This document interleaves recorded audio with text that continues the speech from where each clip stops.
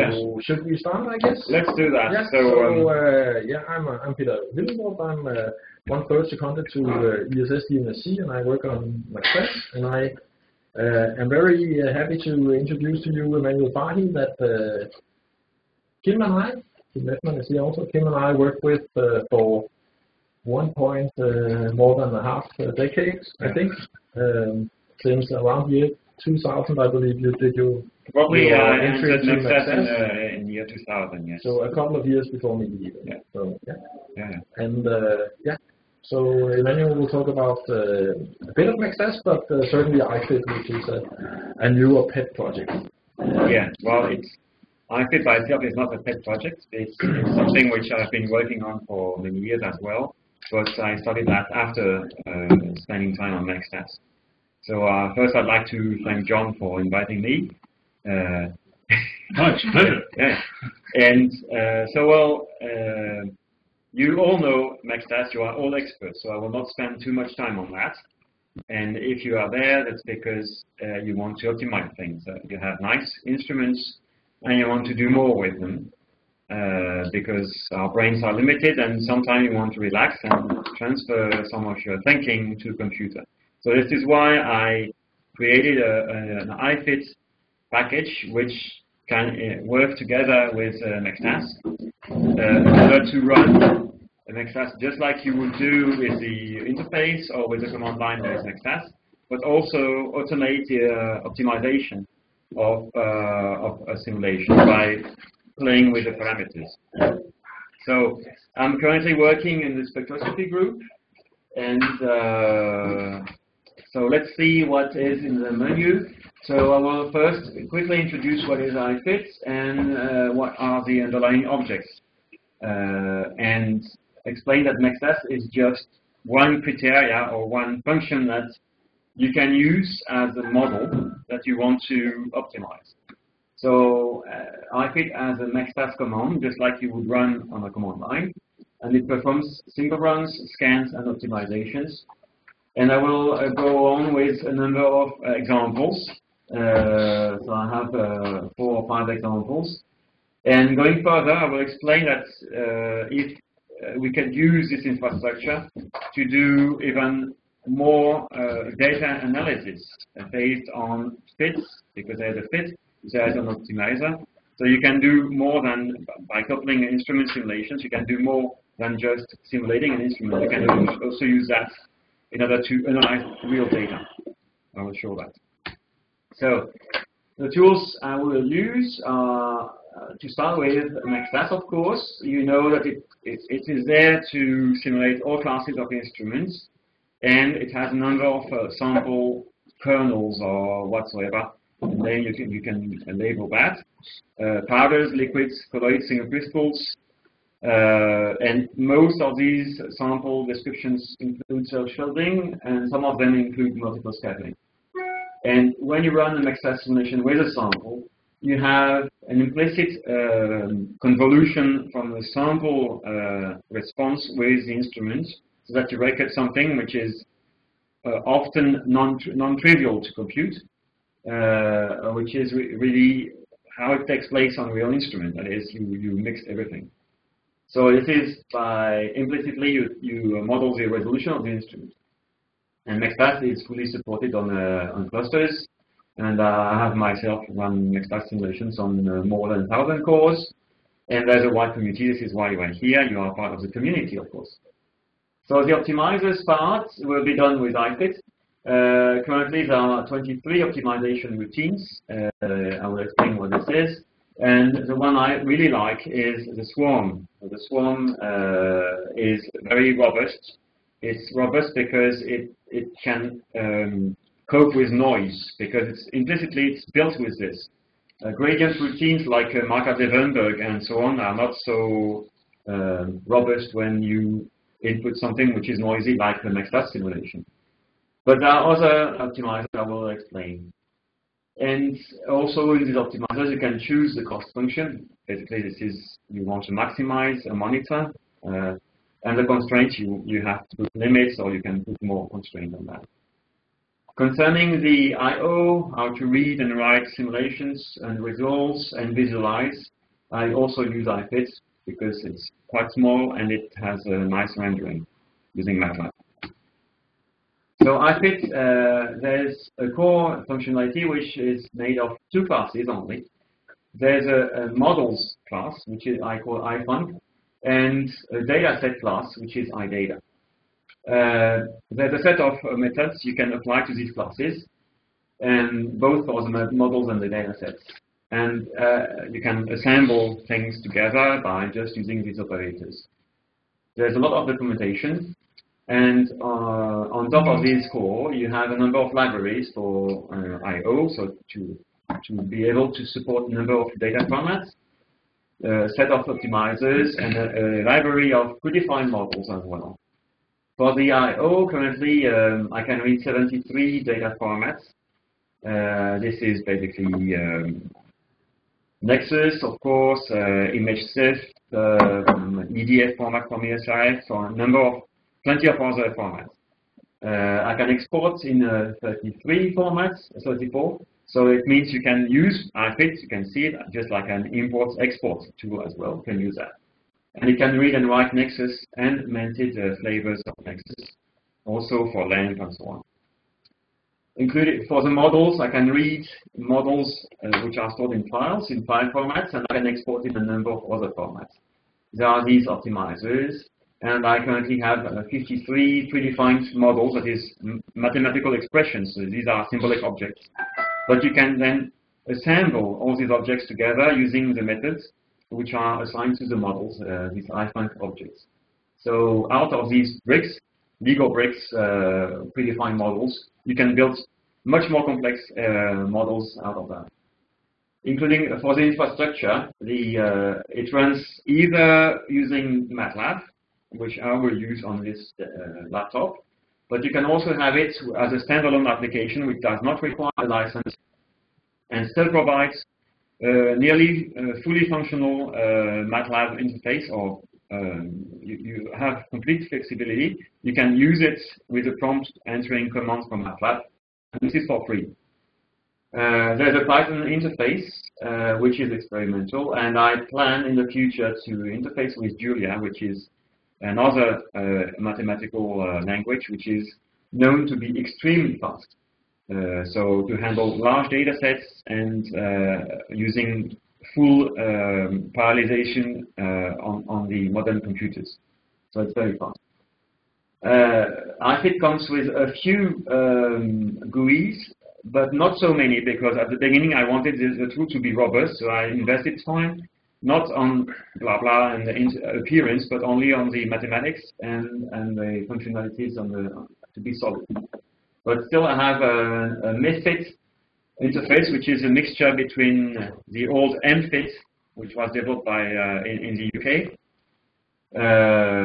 and something which is iFit, and it's called MFIT. And also, I have an interface for resolution functions, which is called ResLibCal, which is a mixture between ResCal from the Brookhaven in the 50 years ago, and ResLib from the LUDEF. So this made a ResLibCal. So the code is freely available on the iFit website, but also on GitHub. And you can contribute to the project. You can fork and do merge requests, as you all do, of course. So for the installation, if you have a MATLAB already, then you grab the code, and you just have a single line, which is to add the path to the iFit directory. That's it. And then it's functional. If you do not have MATLAB, you just get the standalone version. You install it. There's an executable. So for Windows, there's an installer. For Mac OS X, there's a DMG with an app. And for Debian packages, sudo apt-get install iFit, and then you have it. And you start iFit just by issuing the command iFit. And this is free. No license required. For the objects, there are two types of objects, as I said. One which is a data set on the left side, and usually you will fill the data set with a file, but it could also be a stream or just an array from the memory or somewhere. So you can fill the object with some data. It contains basically the raw data as it is input, And it has the ability to create links inside the object, so they can point, you can define aliases which have given names that you want to use to some area which are hidden in the data structure. This way you expose only a portion of the data set to your usage, and it makes things much easier. Some of these aliases, of course, are the signals, the error bar, and the monitor. These ones are mandatory, but they are automatically set if you don't do that. And currently, there is nearly 200 methods for these objects. Sinus, all trigonometric functions, convolution, FFT, and so on. I will shortly explain that afterwards. For the models on the right side, it's about the same. It's an object, but you mostly fill it with either an expression. So you just give the expression P of 1, which is first parameter, times x, the axis, plus P of 2. This is a slope. Okay, this is a straight line. You can just bring the expression directly and fill the object, and all the rest will be guessed automatically. Or you can load a file, and you can also get models predefined and then make more advanced models. As these are objects, they are self-assembled, so you can save them and give it to your neighbor, and they will be able to use the object. Everything is self-contained.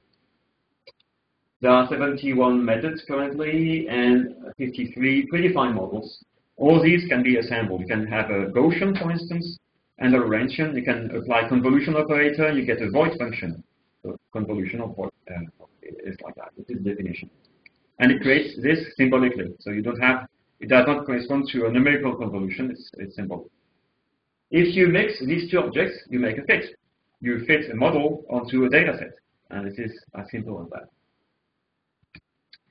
For the objects, for the data set objects, let's make a list of the unary operators. Of course, you have on the right side, on the left side, you have the all the unary operators, exponential, peak finding, integration, FFT. On the right side, you have everything which combines a number of objects, and they all work on arrays. So you can combine 100 of objects in a single operation. This makes merging, so computing the intersection, adding the data there, using parts which are not in the intersection to complement the data set, and so on. So you have plenty of freedom to use all these methods. Basically, it is all the methods can resample the data accordingly to if they do not match an axis. And they also extend the dimensionality when it is required. This is automatic. For the models, there are 71 methods currently. It's the same. You will find about the same methods for unary operations, and binary expressions will be assembled this way, plus, minus, and divide, and so on. So you can divide a model by another one. You can add a model onto another one. And you can also have FFT, convolution, and more advanced stuff. So how do you use McStas in there? McStas, it's a program which works on, which runs, and it models an instrument. It has parameters, so it looks like a model. In a way, you have parameters which are assigned to a model, and you have some results which are data sets created by the simulation. So the only thing you need to create a model in iFit is to be able to launch a simulation or a McStas simulation using some parameters. So it spawns an executable, executes the simulation, and then reads back the generated data files. And this is then exposed onto the MATLAB workspace.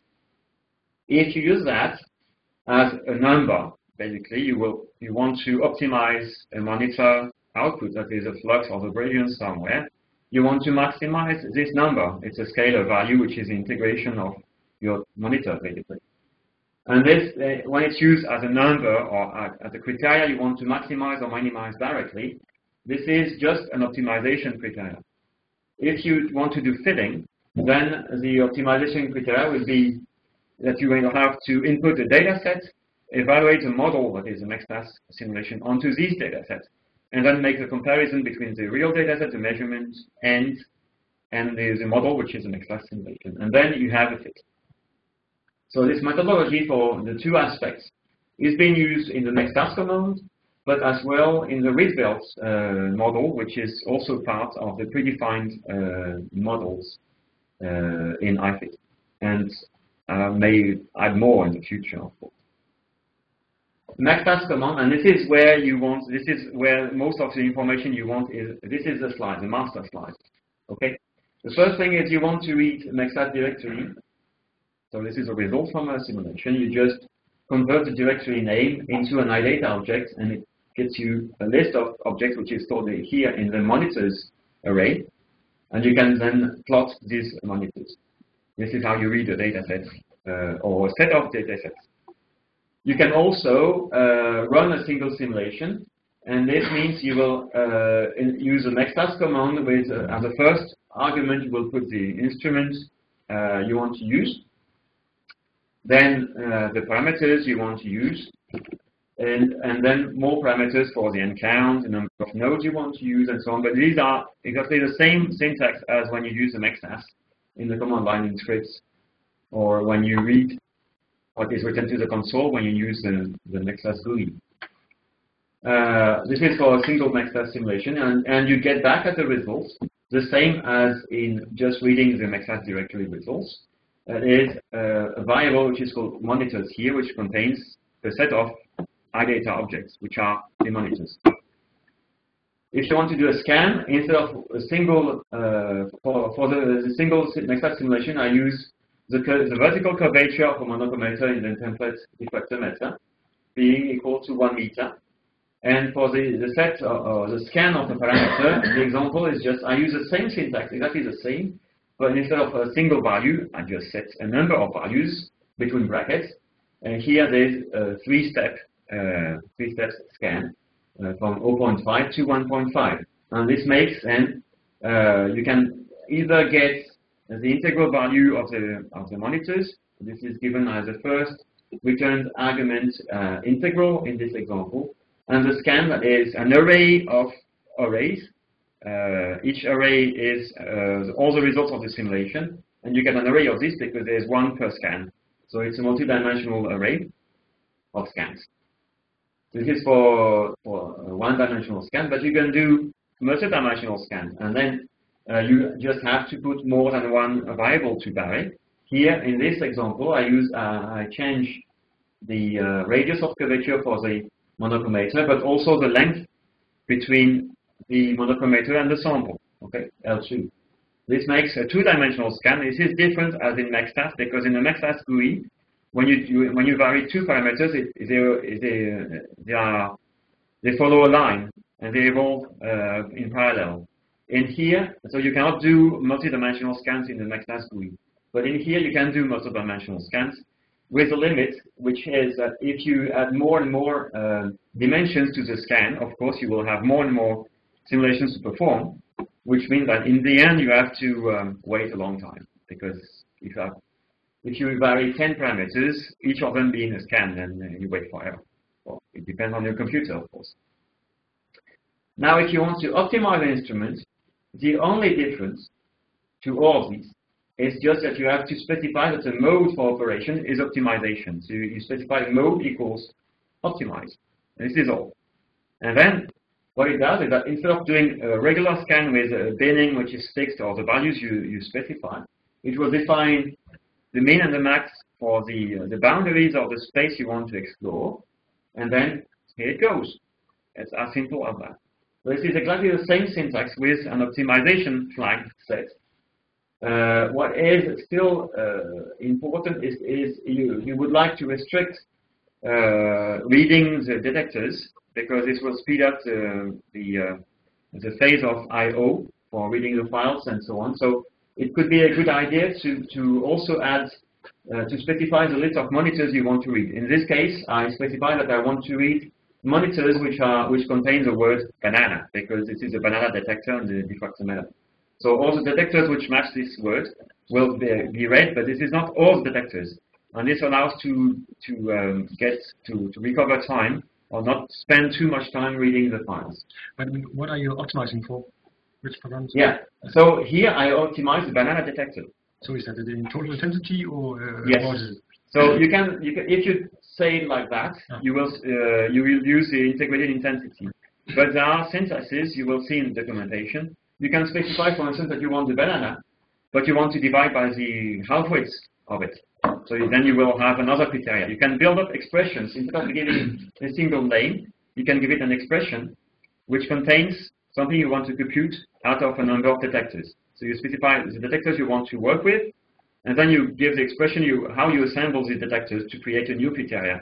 And this will be the criteria to maximize or minimize. You can run the optimizer either by minimizing or maximizing something.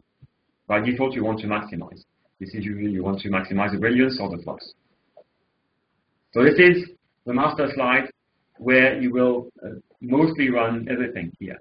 The advantage is that, of course, it runs from MATLAB, and you can put that in a file, and you can run it iteratively, and you can also do optimizations, and then wait some time. And in the end, you will get the results, which are the best criteria value, and you will get the parameters which correspond to this optimized solution. So MC-Run is used in the back of the McStas command in iFit. So you need to specify sometimes, well, often MC-Run will be found. But on macOS, the MC-Run is deeply buried, in some cases, into the applications folder and so on, because this is a Mac application. Then it could be that you have to specify where MC-Run is. For these cases, you will just use an option which states MC-Run is here. You can alternatively, of course, specify or change the path to the executable so that it points inside some application folder where the executables are. I think Peter has been working in this process for installation on macOS, so that you have aliases which are also created to the user local bin in recent installers for McStas. But if it's not the case, you have the flexibility to specify where MC-Run is, which is also interesting. This may also be the case that MC-Run on Windows requires an extension .pl or .py and something like that. And then it could be that you have to specify that here. But it gives the freedom to adapt to the system. MPI works usually smoothly. In some cases, that could be on specific system. For instance, Windows is not so trivial to install OpenMPI and link it with McStas directly. Then you may have to do some tuning on your system. But usually you can use MPI with optimization or any single run. And it requires, of course, you have to install MPI. The optimizer is usually the swarms. It's a particle swarm optimizer, which is chosen by default. But you can also specify as an option the optimizer you want to use, and there's a wide number of optimizers. So let's go to the examples. So Matt is here. That's nice, because the first example is a guide bot, and this is probably one of the earliest power user of iFit. Matt, he was here, and he said, there's something for optimization. I will just put a very complex, or build a very complex guide model with hundreds of elements, and I will request for optimization. And this is why iFit has been built. And I have validated iFit up to more than 100 parameters to change. So you can optimize very large, very complex systems, and this works. So the guidebot builds a McStas model from specifications. It defines all instrument parameters, and then it launches an optimization step on that. And you recover the full geometry of the optimized guide that you want in the end to produce basically the maximum brilliance at the end of the guide. So the best transfer from the source to the basically to the primary spectrometer or to the sample or detector. It's been used, as far as I know, for camera and Bifrost, but I think it was distributed at some people. I don't know if you've been using that in the past. For the availability, unfortunately, you have to ask Matt, because I could not find it on the web. But it's also a script which is, in a way, you have, as far as I understood, it's a script which you have to play with. So there's not one distribution. It's just that there's a principle that I understand And there's a set of examples that Matt can explain to you if you need that. Okay. The second example is just a diffractometer. In this example, I've been varying 4 parameters, and the idea was to maximize the flux on the detector with constraints on the collimations, so that I get more intensity on the diffractogram for powder. So in here, I started from the start column here for 4 parameters. And what is found is that there are many equivalent solutions. If you run that many times, starting from different locations or using different optimizers, you may find equivalent solutions at different places. But these places, the phase space, are not so distant one to the other. So in this example, we can see on the right side, there are 2 plots. One which displays the minus of the criteria, that is, you want to map well, by default, you minimize the function. So if you do minus the criteria, you minimize the opposite of the flux, basically here. That is, you maximize the flux. So in here, we start from basically -4 10 to the -3 counts per second. And at the end, we have 12,000 counts per second. So we have multiplied by a factor of 3 the number of counts on the detector. The other panel plots on the right side with the arrow show we start from the red dot. This was the initial start location, and gradually the optimizer has been evolving, trying a number of different solutions in the phase space of the parameters, and it evolved to another location where the optimization has been concentrated around the red square. And indeed, there was an improvement. So this allows, you can only plot up to 3 space parameters, because above, you cannot just see it. So it could be that you have it in time, but it's not very easy. So you can see up to 3 parameters and see the trajectory of the search in the space of the parameters up to the 3 first parameters.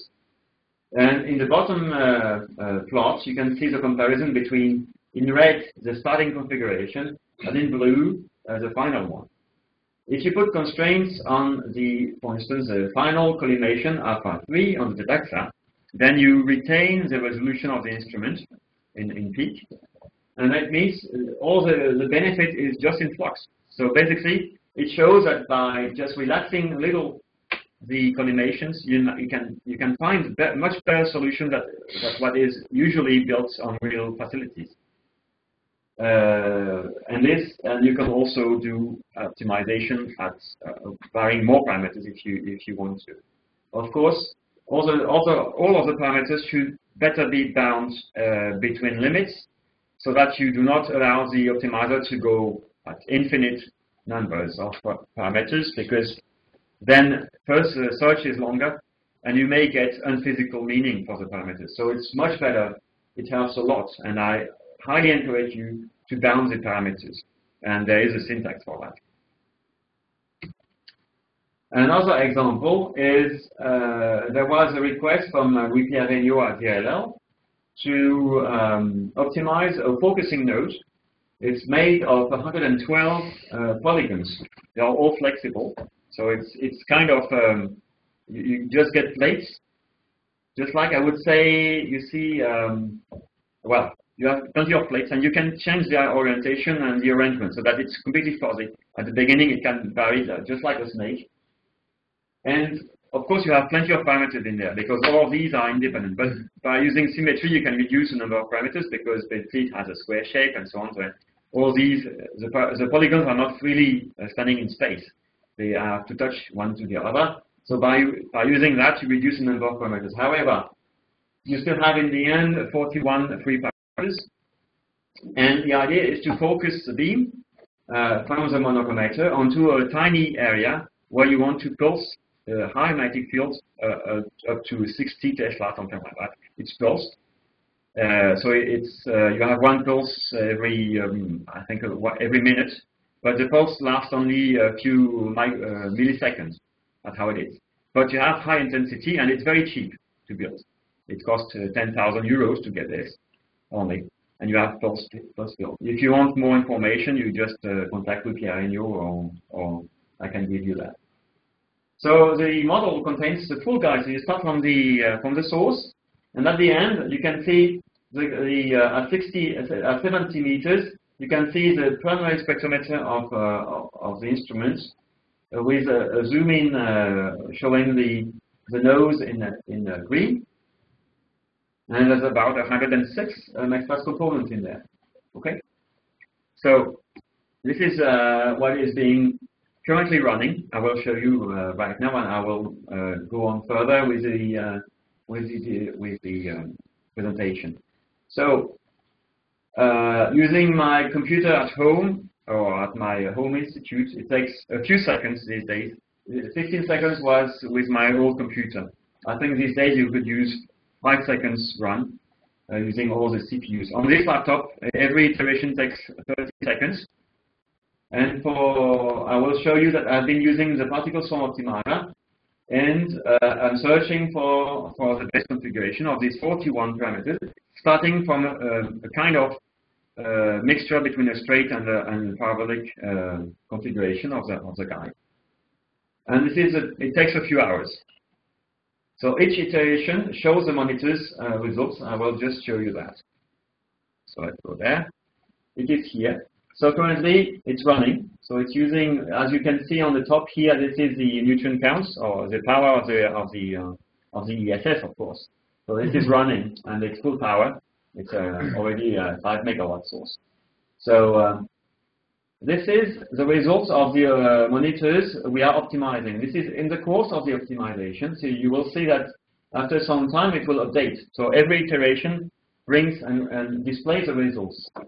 It's now finishing the stuff, so it will be displayed. You've seen the monitors have just changed. That is one iteration after the other. So we started from here, and globally we have set up a swarm of different positions in the phase space of the parameters, 41 dimensions, and all these ants are evolving in this space randomly, but with some order still. They are searching for the optimum. And every time there is an iteration, we display the results, which are, I selected 4 monitors out of the numerous monitors of the simulation. And these are used as the optimization criteria to maximize everything at the same time. And you can see that from the beginning, there has been an improvement already. It requires a few hundred iterations, and then you find the best solution. And at every iteration, so these are on the left side, you can see the real space image. On the right side, this is a divergence of the beam. In the middle of the focusing node, and at the sample location. So the top is in the middle, and at the bottom you have the sample location. And you can see that the beam size is indeed of a few millimeters. Okay. This is few millimeters. So it runs like that for hours, okay? But it runs. It's now running. So I'm coming back to the up here, and I will. How it looks like. I don't know how to restart from there. Yeah. Okay. It's probably here. Starts from current slide. That's it. Yeah. Okay. So back to it. You see that after 500 iterations, you have converged. So from the beginning, you clearly see an evolution. Of course, as it is a random search, or there's a strategy which is based on random, but it's not completely random. So, but one iteration after the other, slowly, even though there is noise, because this is Monte Carlo and the optimizer is also noisy, then gradually we converge to a much better solution. And you see that we started from there, in here, and gradually we have been evolving to a cloud of solutions, which is not where we started. It is definitely at another location in the phase space. Of course, I cannot show the phase space in 41 dimensions, sorry. But 3 dimensions is already enough. So you can see that here I had 538 iterations, and I use the swarm. So this is what I can get. Basically, a factor 3 in flux, and the guide was built, and there's a factor 3 in flux for 50 kilo euros. It's not so expensive. Okay. And you can also conclude that there's no need to hire. You can specify the coating you want at different locations, and then reduce the cost.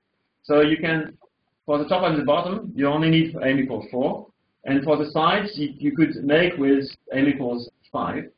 There's no need to go to m equals 6 because you only bring 1% more flux, which is just a waste of money.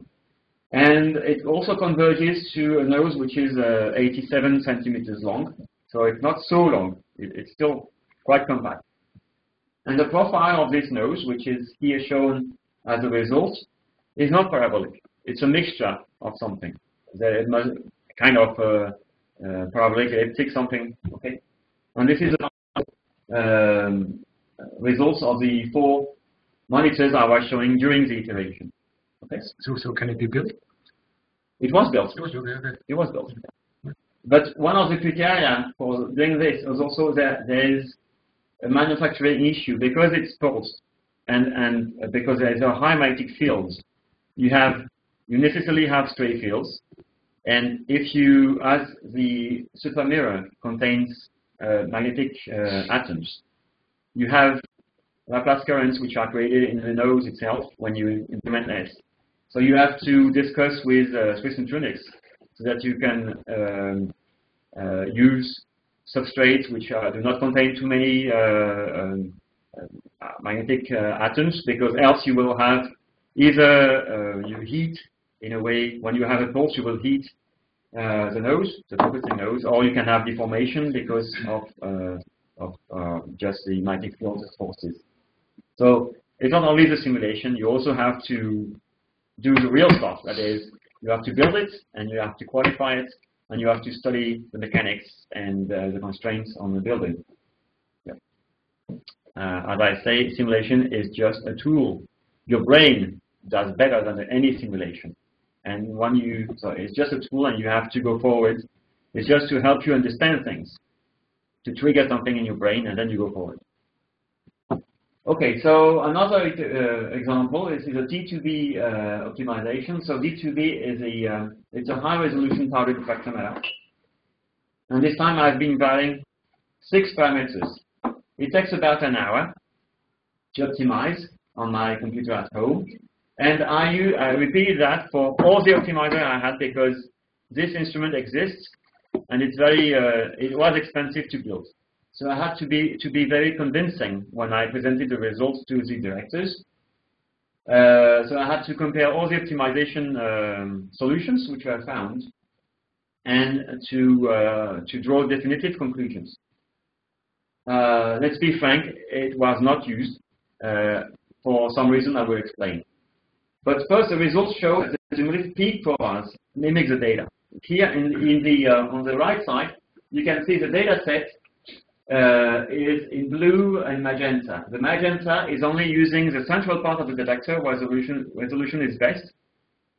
And the blue one adds 3 times the flux because the central part is only 1/3.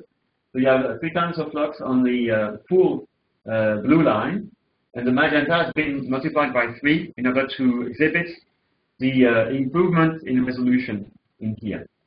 And this is true. This is real data on the knockout powder. What I've been doing is that by using the optimizer, you can show that you can get the same flux as the full detector, but with the resolution of the central part. So you have a factor 3 flux, need flux, okay? But so it's possible to improve the flux and the resolution at the same time, or retain the resolution but improve the flux. It allows to use a full detector with a data quality which is equivalent to the best central area of the detector.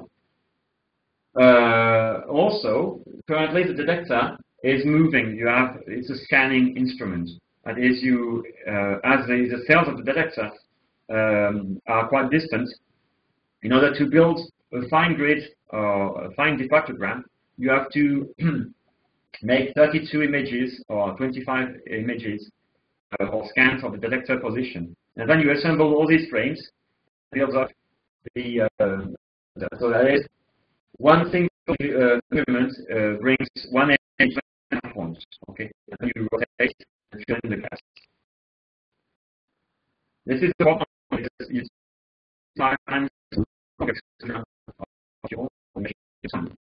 so with the proposed new geometry, you don't need that because the coordination on is relaxed, and then you can use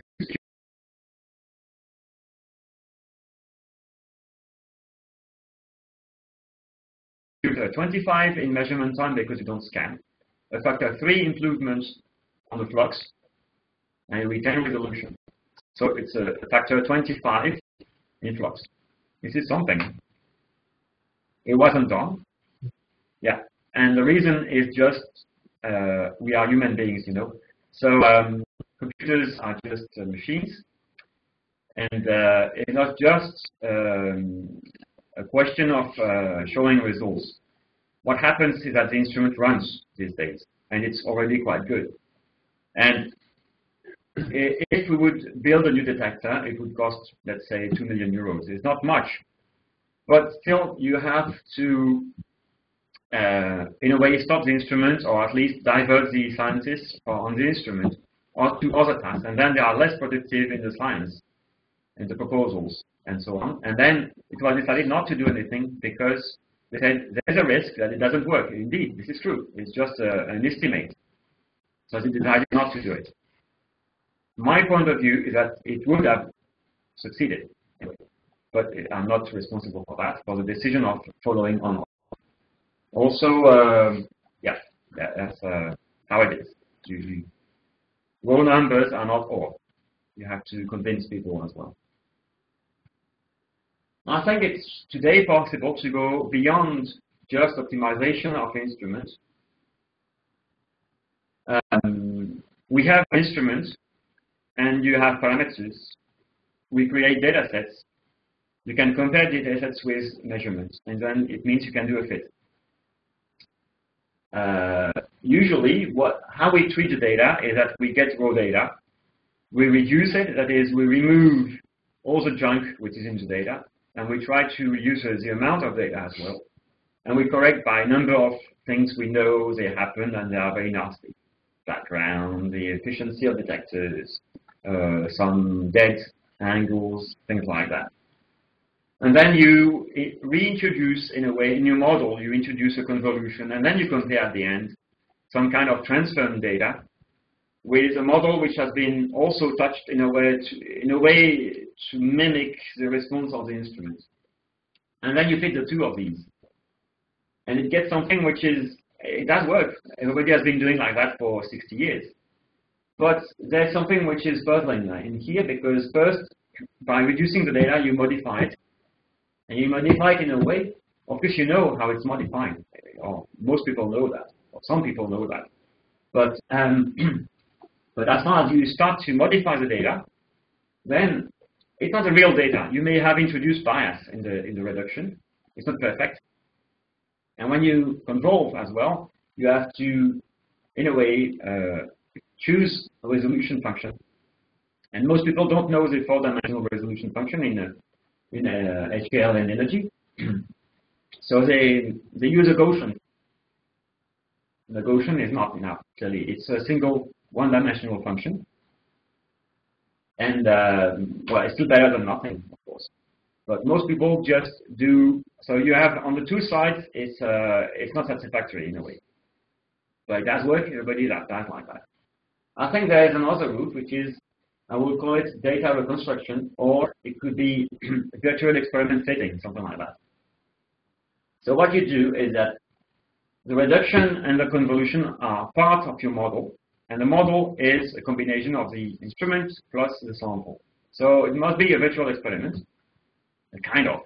You can do that with McStas, but I will show that it could also be done with another tool or just a strategy. That is, you have first to assemble a model which contains everything. And you compare, it produces a raw data set. And then you compare, you fit on a raw data set and you access the parameters of the model, which then give you the physical meaning of your experiment. So the physics has to be part of the model. And this is also a blocking part, because you need then sample kernels which are advanced. And you have to also include all the imperfections of your instrument into the model. And this, when you say all the imperfections, it cannot be true, because you never know all the imperfections. There are always imperfections you ignore. But at least you will try to put as much imperfections as you can guess at the detector level, at the optics level, at the sample environment, and so on. So you push the imperfections in the model, and then you fit everything at the same time on the raw data. This is a route which is today possible because we have computers which have plenty of cores, and most of the time we don't use all these cores. That's a pity. So it would be much better to use them. And as I showed, an optimization is a few hours. If the results brings a benefit compared to the usual reduction, then you can wait a few hours to get more accuracy in the data analysis. This you can do. And today it's a few hours, but in a few years' time it will be a few minutes. Okay. And even today on a large cluster it would be a few minutes. So this is feasible. So let's see what it gives on a kind of science path. The conventional one is that you start from reduction. So reduction is the first step. And once you get reduction, you transform the data into something which has a meaning. And then you compare to the model. And it contains convolution and so on. And this, you can put modeling of a sample. It could be something very advanced. But still, you have to go this route. And I believe. And the raw data is completely at the beginning of the path. And you see that the number of steps to go to the science path is quite long. If you get a second route, you do not pass through reduction. You start from raw data, and you compare directly. Everything is in the full simulation. And you do the fit. This route, of course, on this graphic is very small. But in reality, you have to feed the model with something. Okay? But this, everything, all the bricks are there. They are there. And I just give an example. The ideas can be done in any language, any tool. It's just that it takes time to build that, but it's possible. Let's see what has been done for the triple axis group. So I've been in the spectroscopy group for since last July. And the directors at DLL requested that I would provide a tool to help users on the triple axis machine, not the scientists, the users. It should be a simple tool to do fitting, taking into account the resolution function in 4-dimensional space, plus all the other things you can imagine. It must be simple. And it must be able also to model phonons or complex dispersions. It can be phonons. I will drink something, yeah. Sorry. But it can also be spin waves or other things. So you need, first you need a model of an instrument. So these days the triple axis machines are models with analytical approaches. One of these is called Cooper-Nathan's. It's very old-fashioned, very approximative.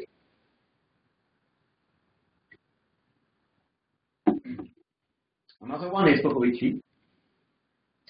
Not Popovici, Voci, it's Vici. And this one is more advanced because it takes into account focusing analyzers and so on, and monochromators. So it's a step further. And it's supposed to be, or most people think or believe, and they are true, it's enough to do something with it. As it is analytical, the evaluation is very fast. It takes a few milliseconds to evaluate the model in 4 dimensions everywhere in the brilliance zone.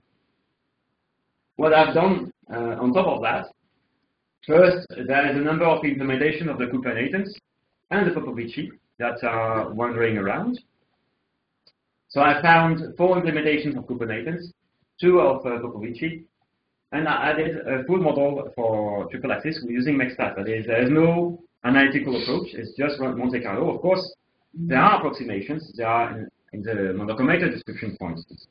But still, compared to the analytical equations, it's still a progress because it's supposed to be more accurate in the geometry or description of complex instruments.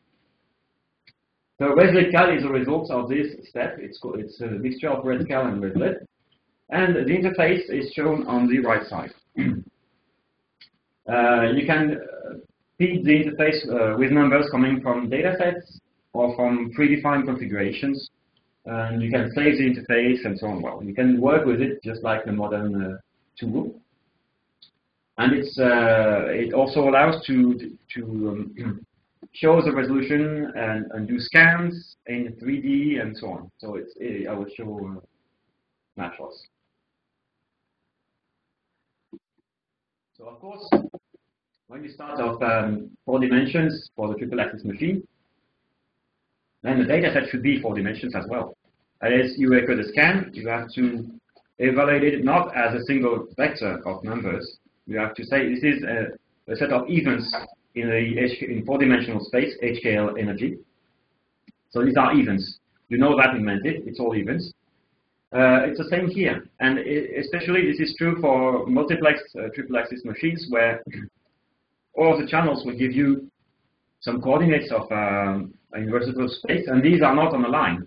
They look like parabolas, but if you do a scan of these, what you have is then a set of points in 4 dimensions, especially if you rotate the sample at the same time or afterwards. If you do you can do a number of scans on the triple axis machine or multiplex to really probe a 4-dimensional space and fill it with events. This is the same what you do on a time-of-flight machine when you do acquisition on a multi-detector, and then you also do scans of you rotate the sample. You do the same. So the model must be 4 dimensions, and you have different possibilities in iFit. There is one which is devoted to Thormans, and I use a SpinW package from Sanderford at PSI to use spin waves, to model spin waves. But there are other models which can be used, including local expansions around the center of your scan, for instance. Then you assume that dispersions can be expanded in a series, and then you describe locally the dispersion, or you fit locally the dispersion. And then you can fit your data set with asymmetries and so on, given by the curvature of the dispersion, for instance. Then what you do, once you have the resolution function and the model, you create a new model, which is the convolution of the triple axis machine by the dispersion you have in the model. And this line, the number 4, takes a second. There's no, it's symbolic, so there's no computation. You just say, this is convolution, this is a new object. And then you do the fit, data and model. So it's, in the strategy, it's extremely simple, and it does work. So I show you here 2 examples of dispersions you can compute with iFit. On the left side, you have components from aluminium, FCC, and I'm coupling iFit with DFT code, and this coupling is done through the ASC atomistic simulation environment from DTU. So what you do is you input a structure. It can be a CIF file, or PTV, or a POSCAR from VASP. And then you request ASC to compute the forces. This is done by number of displacement of the atoms.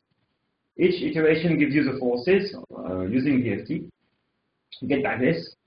And then you are able to evaluate the forces or the dispersions everywhere in the Brilliant zone. So the limiting part is indeed the evaluation of the forces. This takes time, but it depends how you do it. Currently, ASC has some limitation in the number of displacements you can do. It's not because you are limited in the number itself. It's just like it has too many displacements, so the simulation time is long. But I'm working to reduce that with the ASC guys. And iFit can couple through ASC to a number of codes like VASP, of course, Quantum Espresso, Abinit, and ELK, and others. This one was used, I've been computing this one with Quantum Espresso, and it takes a minute to do that. It takes a minute to compute the forces. Once the model has been created, it's an object, you can save it, you get it back, and you can evaluate the dispersion everywhere, and it takes 10 seconds to evaluate this one. So the limiting part is not the evaluation of dispersion, it's computing the forces. But you can do that in advance. And then when you run your experiment or when you do the fitting, you don't need to recompute the forces. You just quickly evaluate the dispersion. And on this graphic, on the left one, there's about 2 million evaluation of the model. And this takes 10 seconds. So you see it's very fast. One evaluation. So if you now think about, let's fit with a triple axis scan. A triple axis scan will have, let's say, 20 points. It is less than a few million points here. So the evaluation will be immediate. Okay? So the limiting part is to compute the forces. The evaluation of the dispersion is really fast, really fast. For this, there is iFit. There is some Python layer underneath using ESC and some of my code. On the right side, it's the same using the SpinW package from Sundor. As you see, you create the model first, but as opposed to the phonons, the creation of the model with Sundor SpinW is nearly immediate. But the evaluation is longer, so it takes longer time. So to create this map in just 10 seconds, it's about a minute. I think you can wait for a few million points in a minute, still okay. You can still fit a triple axis scan on this. Of course, you will only need a line in here. So just here, I plot the complete Brilliant zone. You see it goes from 0 to 1.5, so you have a 1.5 Brilliant zone there. So, and now a lot of points. It's the same for the other one. You have also the full Brilliant zone. Of course, you cannot plot the Brilliant zone itself because it's 4 dimensions. Here it's a projection on the KH equals 0 plane. Okay?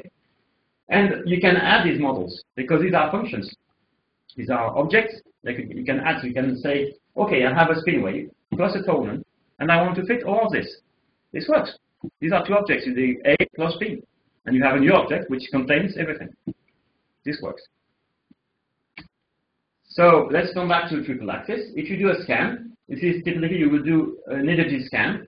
For each of the position of the scan, you can evaluate the resolution function. This one has been evaluated with using McStas model. And with McStas model, you evaluate the resolution as a set of events, which are recorded at the detector, because this is Monte Carlo.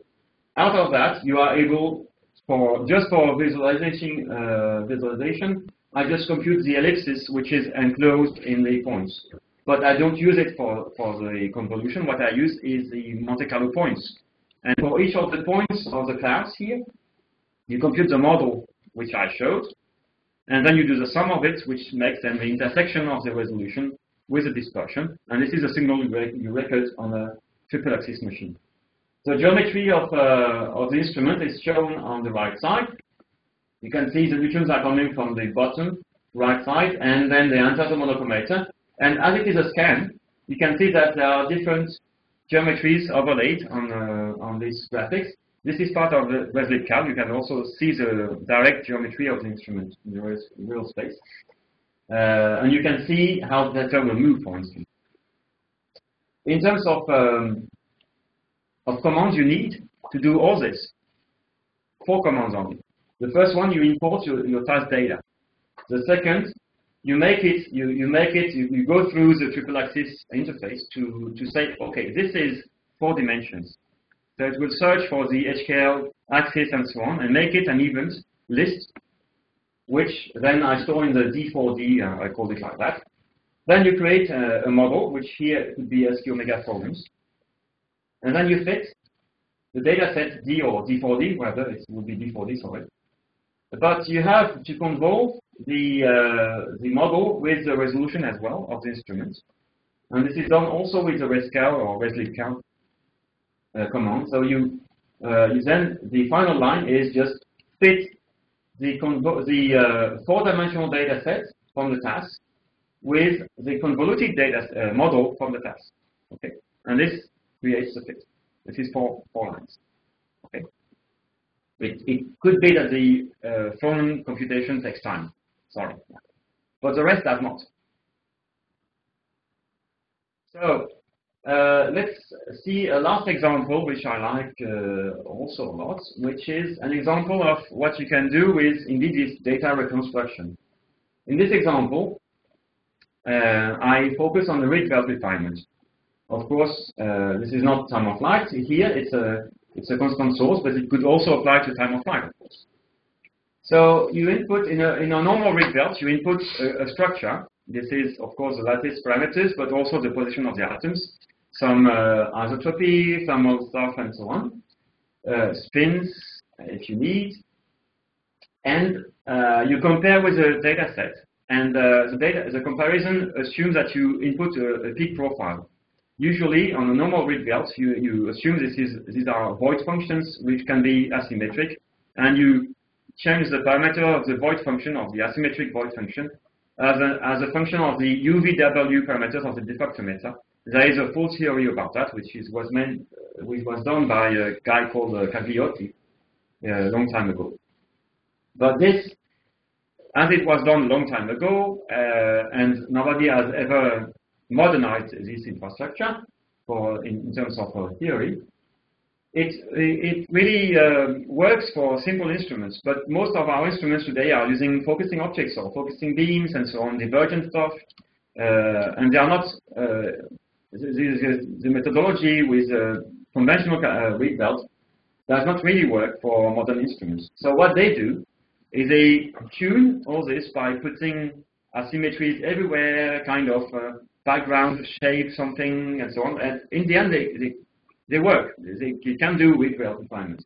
What I propose here, and what is available in iFit, is that you input the structural parameters. These are converted into an HKL F² file, which is used by McStas in a diffractometer model using a powder. This one can include the detector efficiency and other things. And then you create a simulated data set which has exactly the same shape as a measurement, because you have selected the detector should be from this angle to the other one. And then you can compare. And then it means if you can compare, you can fit. And what you fit is that you do not fit the instrument parameters. What you fit is the structural parameters from the sample. You maintain the instrument fixed because during the measurement, the instrument does not boil. Most of the parameters are there. You don't change the monochromator height during the experiment. So what you do is you then simulate the diffractogram with iterations like that, refining the parameters from the crystal. And then what you do is, by comparing, you converge to a solution which is the read belt refinement. So you see on this, sorry, I don't have the, sorry. I don't have the, yeah, I need to see it. So this is a complete diffractogram. You can see there's a data set. I think it's in red, and you have the initial and so initial in green, and the final solution in blue. And of course, well, in fact, you can see some red there, but the blue is also going there. But it's just for a rendering issue that it looks like the blue does not completely coincide. But it's a pixel stuff, you know. But so this fit brings you peaks which have about the same shape as the one you measure, but there's no peak profile there which has been implicitly entered in the read belt. It all comes from the instrument itself, just like you would do an experiment. You can see, for instance, that at small angle here, the peak shape is completely asymmetric. It is also the case at the high angle stuff, but unfortunately it's in the background of this image. I can't show you that yet. But also you had for free here the background coming from the sample environment which was in this model, and there's no fit here. There's no fit. There's no model for the background. It comes from the sample environment and the sample itself, including scattering and all the stuff, aluminum and things like that. So for the same price, you have everything, and it's a fit. So it's just like for the previous example. It boils down to this time 3 commands: one to input the data, one to build up the read belt model, which then creates an iFunc model. And this one is built by inputting the CIF file and the instrument plus the McStas argument you want. For instance, fixed configuration for the configuration of the instrument, some distances and things like that. But basically, this would work. And then you do a fit, just like that. Okay? And you then produce also this fit. The problem is that it is slow. Okay, compared to a reed belt, it is slow because it's Monte Carlo, so you have to iterate a number of times, it's noisy, and you need quite some statistics to be able to extract some behavior. So you need still that these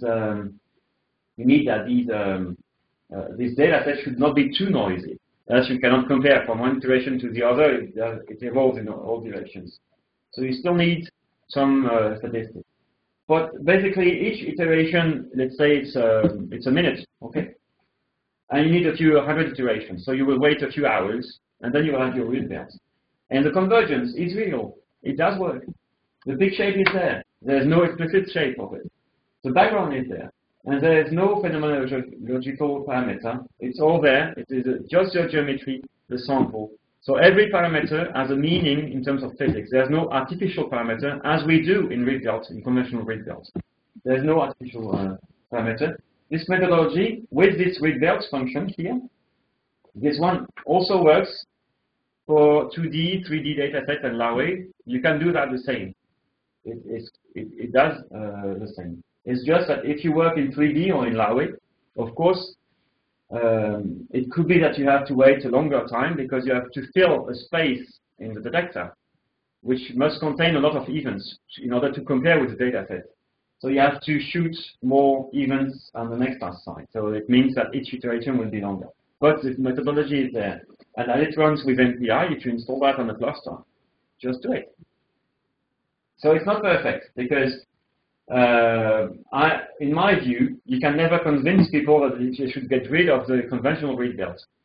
So what should be done is that you start with normal reed belt. You get a solution. Then you can input this on this side and try if you can improve things, or vice versa. Okay, they are complementary. So you could do the same with one and the other, and then you can compare. This gives more credit to the results. And also, if your instrument is not perfectly known, you, of course, as in real life, then you will be simulating something which does not correspond to the measurements. And then there will be difficulties in comparing. This is true also for the normal reed belts, except that the conventional reed belt has a number of artificial parameters which are there just to cope with what you don't know. And then it's very flexible in terms it can ingest a lot of uncertainty and adapt to a lot of things which are unknown. When you do a full reed belt with Monte Carlo, with a virtual experiment, then the instrument geometry is known. Then it means that if you want to add some flexibility in the instrument, you have to add more parameters. It could be done. So some parameters which are there to ingest uncertainty, and this can be done as well. There is no hidden parameter in this model, not a single one. Everything is just written in stone. These are dimensions, distances, the sample environment. That's all. Okay, and this is it. Okay, so we can see. In the meantime, the optimizer is still going on. Okay, you see it's still going on.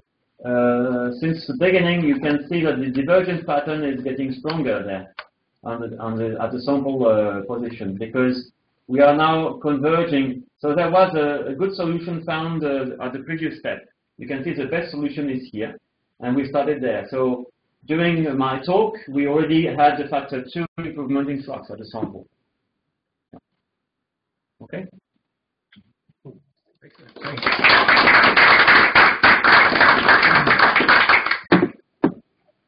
Yeah.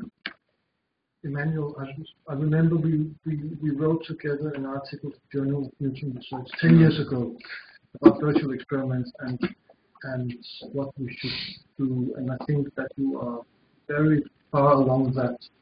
I'm progressing in this direction. Yes. Yeah. So my next step is I want to do the same with a full inelastic time of flight, so 4-dimensional space. I want to demonstrate this is possible. That is, I will in a way use kind of Horace in there to import data and be able to reconstruct the 4-dimensional space. I have the models in 4D. but I also need the four-dimensional resolution function from the instrument, which nobody does effectively. Everybody does just a one-dimensional Gaussian in energy. That's what people do to take into account the resolution. In fact, what happens is that if you select the tube in selector, the resolution in Q changes. It's just like on a triple-axis machine, except it's not exactly the same analytical approach. But if you're using Monte Carlo, you can evaluate the resolution function everywhere in the brilliance zone, and then you can fit with the resolution everywhere and fit in one single command. Yeah, this can be done. So there will be new requirements on the computational power, of course, but this is just computational power. The computers are there to be used. And in terms of thinking, all the bricks, I know how to do them, and I have already started to do that. That's very interesting. So the triple axis stuff, I made that in 6 months. Okay, just to give you an idea. Yeah. Very nice. So you mentioned that it's hard to sell, new methods. Yes. Instead of the old conventional methods. So are users actually adopting these methods, or no. is it doing? Only the triple axis guys, because they are in a position where they have no more data analysis for their data. And then, as there was a lack, and I must say, Manted is not covering this part.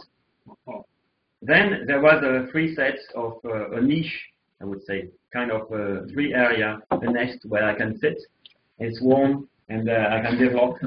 And I know that the users or the scientists are in need of that. They are requesting that because it's something they have been dreaming for 50 years. At some point, I would say in the 90s, tools were performing this type of approaches, not as evolved, but at least all the bricks were there. Tools which were using restracts or things of this kind. But since about nearly 20 to 30 years, this knowledge has been lost because you find less and less people that are able to understand both the physics in terms of really the physics, not just an expression. Really the physics, the instruments, and be able to program.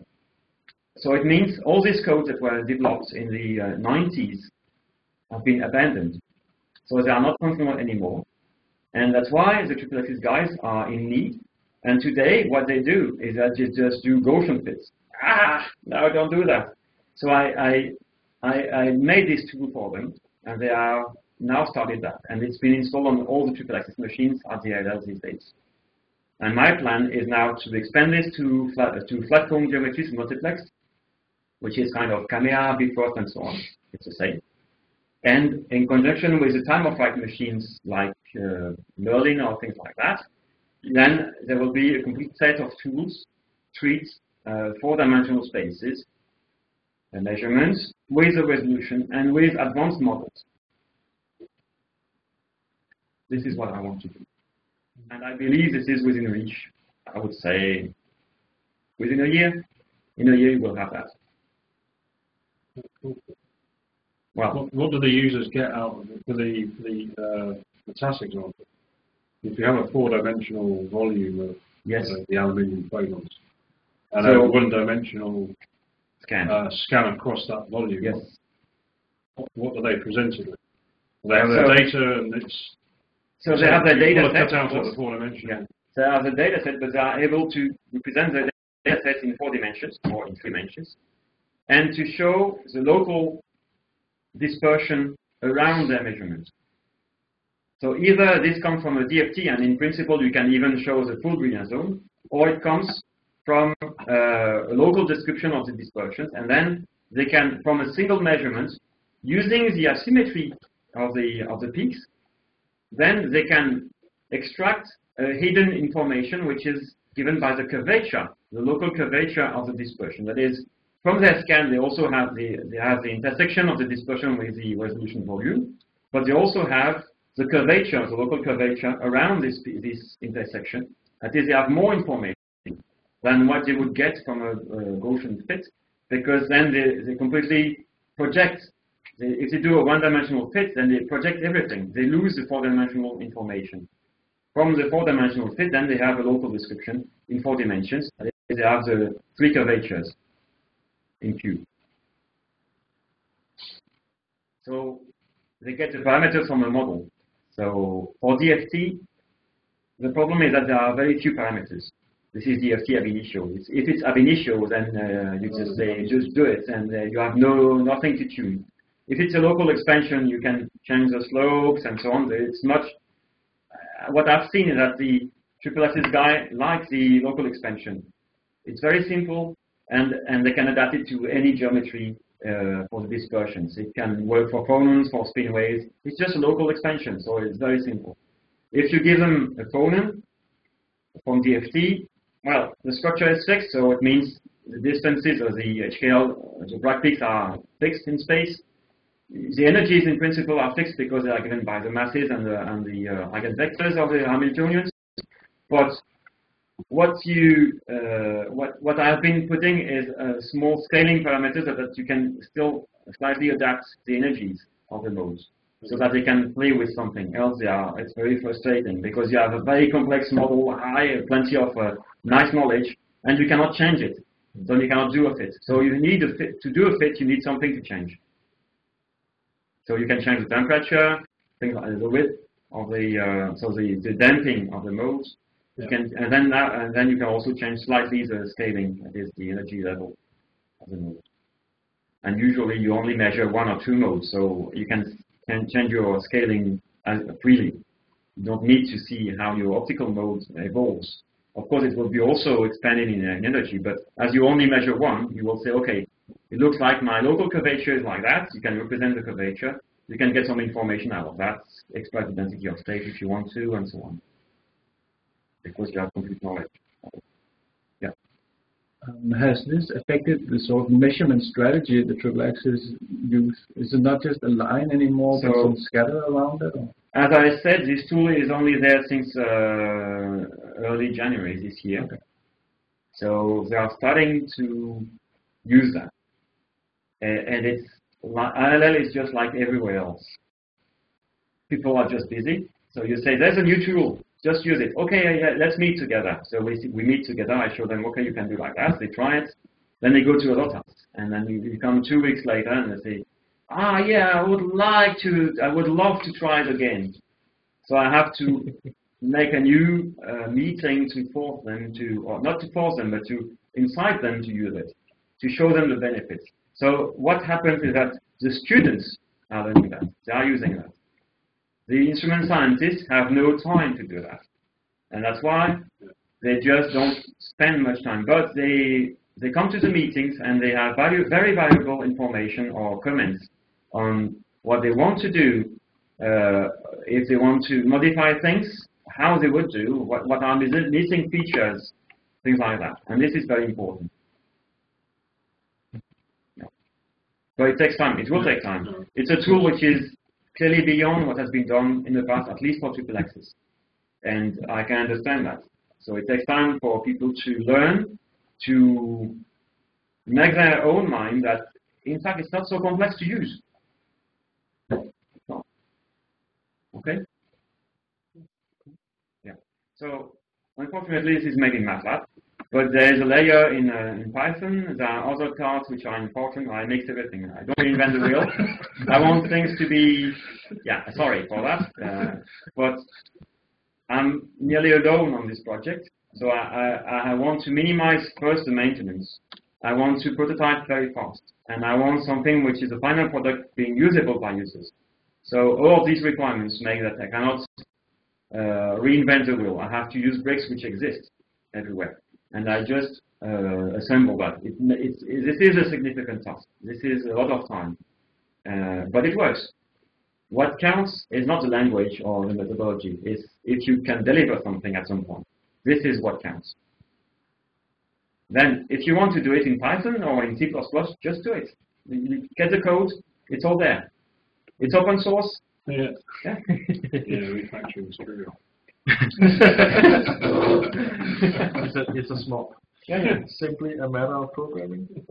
a converter. Yeah? Yes. You write the converter in Lagrangiac and then run it. Converter. Ouch. Yeah. Good. Yes, that's it. Excellent. No, thanks so much, Joel. Okay. Thank you very much. Good. So if you want to try it, it's on the web, and I can help you also to do that. Of course, the latest version on the web does not. It's version 1.8 of iFit. It does not contain everything I've been developing since then. So for nearly a year, something like that.